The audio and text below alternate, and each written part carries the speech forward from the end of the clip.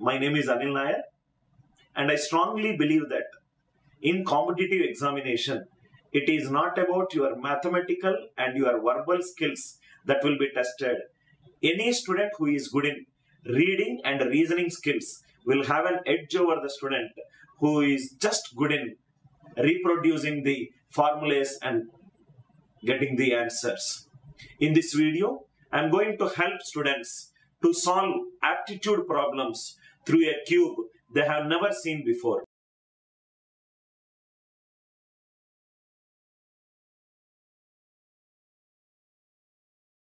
S plus 2, t minus 10, actual speed, actual time, actual distance. Tell the equation orally.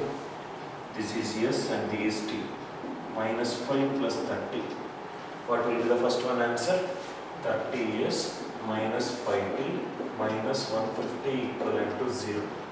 Next one, plus 2 and minus 10. Minus 10s plus 2t minus 20 equivalent to 0. Two variables, two equations. You know how to solve it. Idea clear? Please make a note.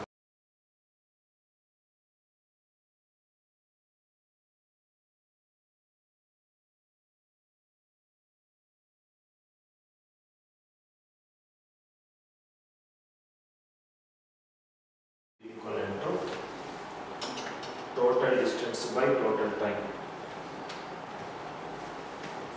Average speed equivalent to total distance by total time. Total distance by total time. We will solve 5 to 6 problems. First one, a person travels from A to B at 12 kilometers per hour and comes back from B to A at 18 kilometers per hour. Average speed. Average speed equivalent to total distance by total time. Total distance by total time. Total distance by total time. He travels from A to B, then comes from B to A. What is constant? Distance is constant. Take the LCM. LCM of 12 and 18 is 36.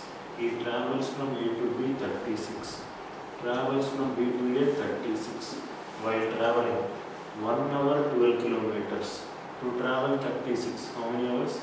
3 hours. While coming 1 hour 18 kilometers. To travel 36, 2 hours. So this will be 72 by 4, which will be 14.4 kilometers per hour. Another question. A person travels from A to B 20 kilometers per hour. He comes from B to A 25 kilometers per hour. Average speed. Average speed equivalent to total distance by total time. Total distance by total time. LCM of 20, 25. It will be 100. 100 going from A to B. 100 coming from B to A. While going 5 hours. While coming 4 hours. So this will be 200 by 9. 1 minute, hold on. See.